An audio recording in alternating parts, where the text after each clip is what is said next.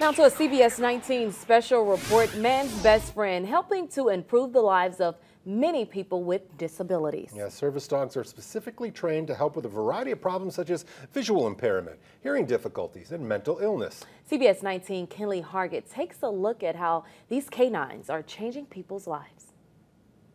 Finding new ways to help those with disabilities can help them live normal lives. Adopting a service or therapy dog is becoming more popular due to Texas state law support. I met a couple that advises anyone going through a disability to adopt. There you go.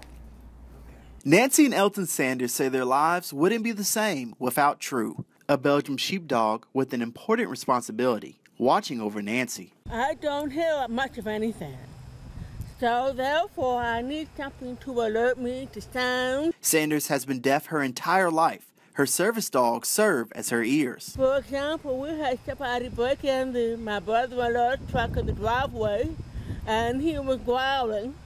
And that's how we were alert to somebody breaking into the truck.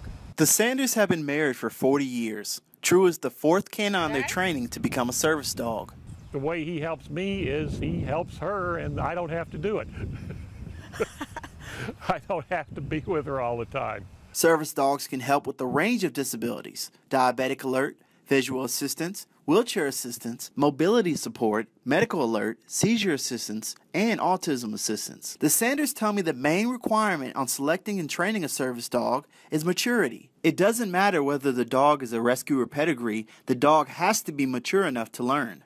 True is 3 years old, and Nancy says he is finally mature enough to take commands. The Sanders have trained True so well that he typically doesn't lose focus on his task. Even something as simple as dropping food on the ground, True won't eat without permission. They can let go of his leash and he will not walk or run away.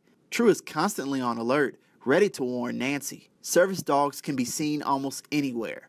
Texas state law requires public facilities and transportation carriers to admit a person with a disability accompanied by a service dog for assistance.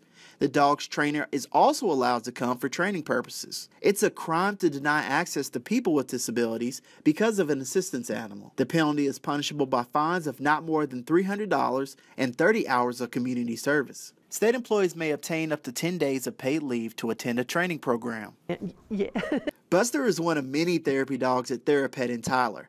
Therapy dogs differ from service dogs because they can be around a group of people and serve many different tasks. Service dogs can only serve one person. Unconditional love.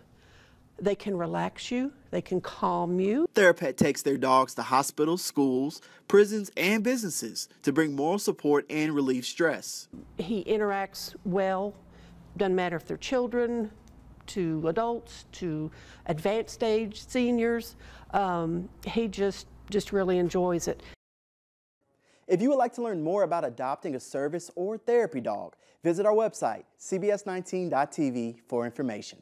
In the studio, Kinley Hargett, CBS 19.